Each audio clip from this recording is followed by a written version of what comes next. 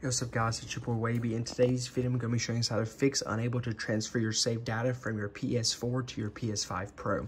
So as you guys see here, I have the new PS5 Pro that just came out and I have a regular PS5. So I don't have a PS4 with me, but it's the same process from transferring a PS4 to your PS5 Pro or a PS5 to a PS5 Pro. So don't worry about that. It's the same same process. And what you want to do is go on your PS5 Pro, not your PS4, on your PS5 Pro. Make sure both of your PS4 and your PS5 Pro are both turned on. I have them both connected to my monitor. So you see here, I have my PS5 Pro. On my other input, I have my PS5, and again, for you, this would be your PS4 you'll have. So let me switch back. So in your PS5 Pro, you guys want to go to where you see settings and then scroll down to where you see system. And then under system, you guys want to go to where you see data transfer. So yeah, if you have a PS4 console, you can transfer your data to the PS5. Transferring data won't remove it from your PS4, and data stored in extended storage won't be transferred. So here's kind of where you may be having an issue. You guys want to make sure your PS4 and your PS5 Pro on the exact same wireless internet connection, guys. I'll make sure they're the exact same network.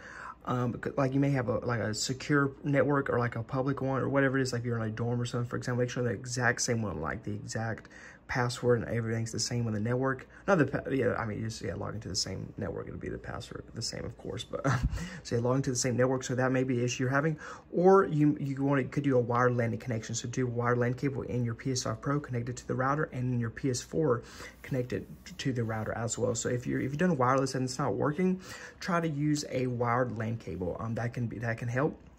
Or if you've done a wired LAN cable that's not working, try doing a wireless. It's going to take longer, but that may help your issue.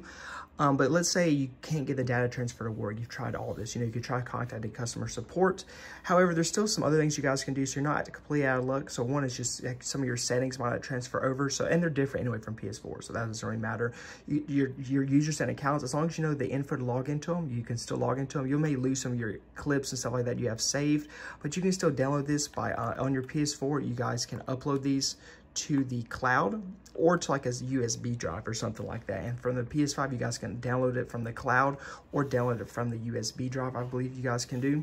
And you can still, once you log into your account, you can go to your game library and still download all the games and stuff like that. So you're not gonna be missing out on much. If you can't transfer the data, it may just take a couple more steps to download everything like that. So yeah, that's kind of how you do it.